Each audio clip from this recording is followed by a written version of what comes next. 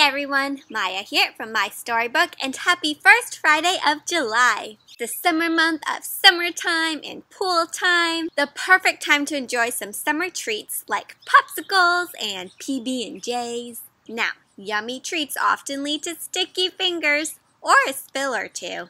But don't worry, because in this week's featured Read Aloud, a perfectly messed up story, we'll find out that a little mess isn't always a bad thing.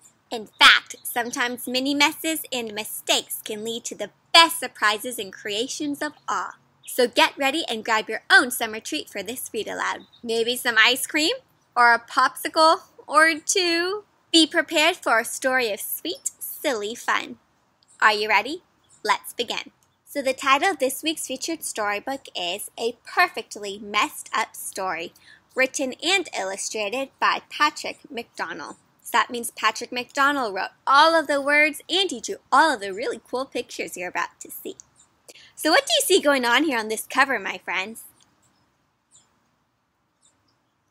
Yeah, it looks kind of messy, doesn't it? I see looks like someone spilled some jelly. I see, what are these? Looks like fingerprints, huh? And maybe someone spilled some juice or something. Ay, some coloring in the corner. Looks really messy, huh? And who do you think this is? A little fella there, huh? And it looks like he's reading a book, huh?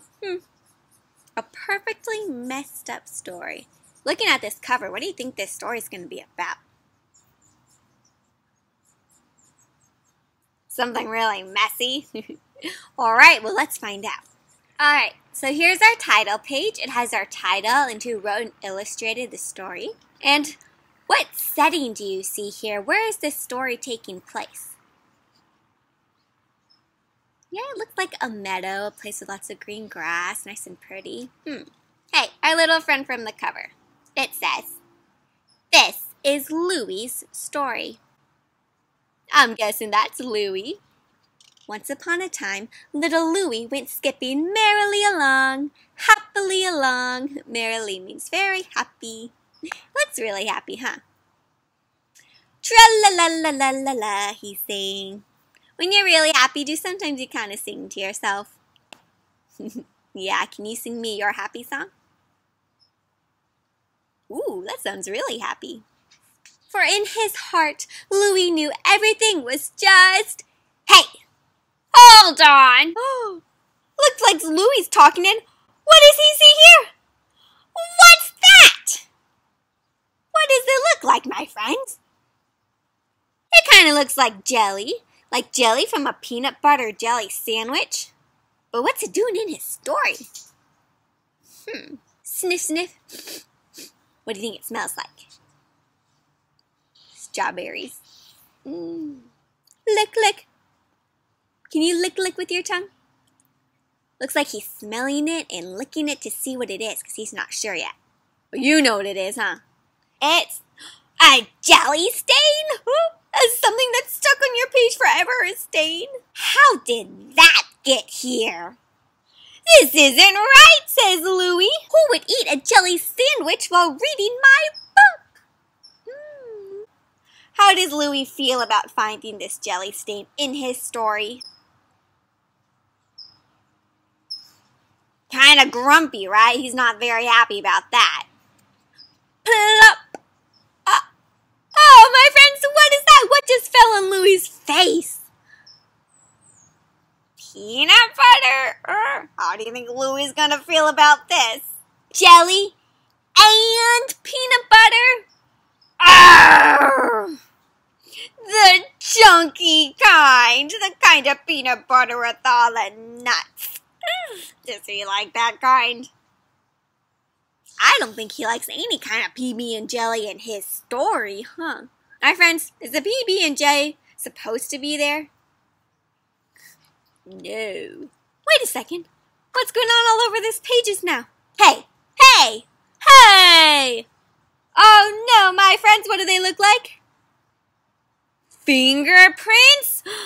Looks like someone's using dirty hands to touch this story. Is it you? Not me. My hands are clean. Look. Uh-oh. Somebody's fingerprints are all over this. Oh, what's happening to his story? It's getting really messy, isn't it? Splat, splat. Oh no. What next? What do you think it is? I see some little splashes over here. What color are they? Kind of orange. Orange juice! Arrgh! My story is getting all messed up. Oh my gosh, he's just getting kind of angrier and angrier. My friends, what are all the different things that are messing up his story right now? Fingerprints, orange juice, PB&J. Hey, we need to show some respect here. Books are important. They teach us stuff. I agree with Louie. And they inspire us. They make us want to do even better and do great things. Why is he telling us all about how important books are? Yeah, because he thinks someone's being so messy and not taking care of his story, they need to be more careful, right? Because books are really special. My friends, do you take care of your books? What are some good ways to take care of a book? Have clean hands, make sure you turn the pages carefully, don't bend the pages, right, all those things. Don't eat while you're reading, or at least not something that'll spill. Well, so now he's like, now, can I please get on with my story? Thank you.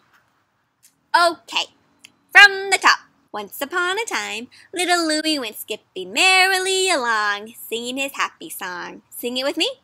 Tra-la-la-la-la-la-la. Do you think all the messes are done? La. What is this? You have got to be kidding. This is awful. Quick, get a paper towel. What is it, my friends? Someone scribbled colors all over his story. Hopefully he can wash it away with the paper towel. You think that'll work? Let's see. Ready? Get out your hand. Pretend you have a paper towel and rub, rub, rub, rub, rub, rub, rub, rub, rub. Careful, he's saying. Careful. Just rub right there, rub right there. And did it work? Aye! This is the worst thing ever. What am I going to do?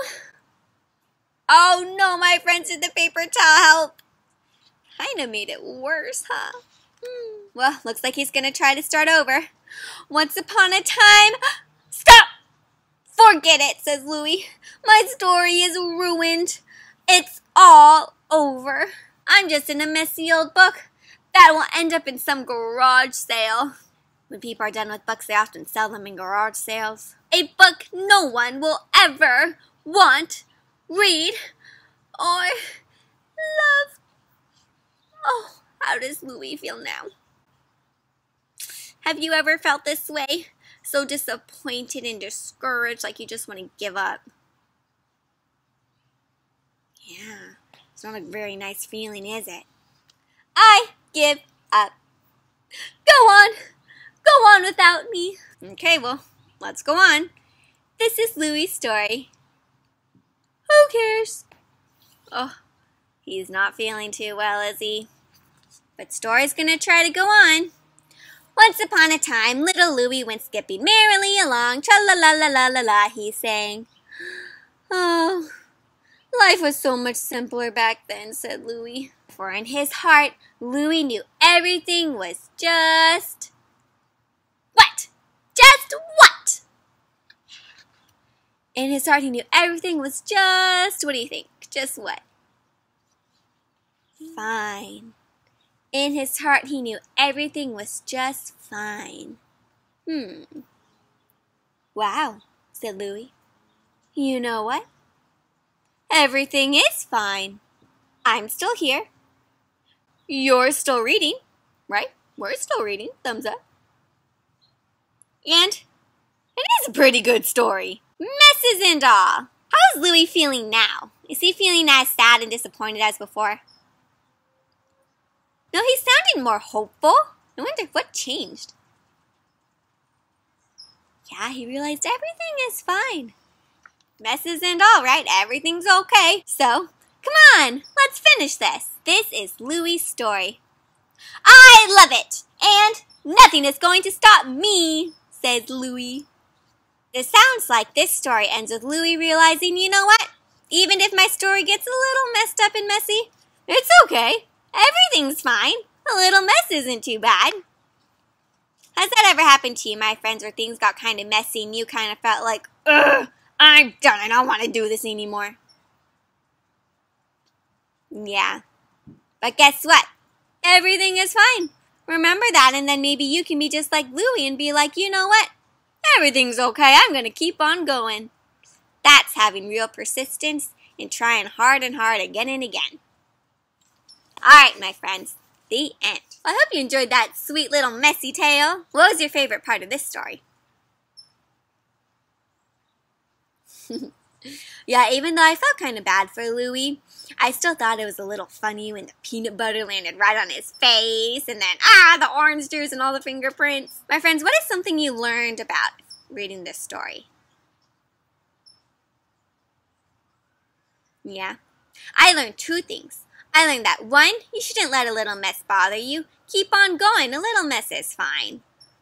And sometimes it makes things even better. And 2nd, I learned that it is important to take care of books though, right? You don't want to make them all messy and dirty. You want to try to read with clean fingers. And if you're eating, make sure you keep it over a plate and it doesn't fall on your book. Right? Thumbs up if you take good care of your books. Awesome. Okay, let's move on to this week's craft. It's full of creativity. Well, since this week's story was all about making messes and learning to deal with them and make the best out of messes, this week's craft is called My PB&J Splatter Art. It kind of looks a little messy, doesn't it? But that's the point.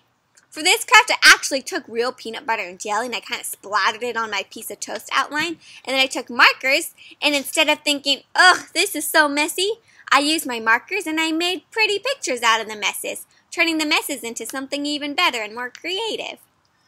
Now, if you don't want to use peanut butter and jelly, you could also use red and brown paint to make some splatters and pretend that's your PB&J. And that might be kind of better so that way you can keep your artwork for longer, right? You don't want ants getting all over this one. But it also can be fun if you want to do a little food fun craft. All the directions for this craft can be found on the blog, but it's super simple. All you need is a little outline of a piece of toast. A template can be found on my blog, MaiStoryBook. And then you just need some PB&J or some brown and red paint, splatter it on, and then just some markers to help create pictures out of the little messes that you made. Okay, so the template and all the directions can be found on the blog by clicking on the link below. There you can also find additional reading resources and as well as vocabulary to incorporate throughout this story. Now, if you do make your own PB&J splatter art, please share with MaiStoryBook. You can find me on Facebook, Instagram, on the blog, or here on YouTube by commenting and sharing with me your own pictures and your own reading adventures. I would love to hear from you. You can find all those social media links by clicking on those links below.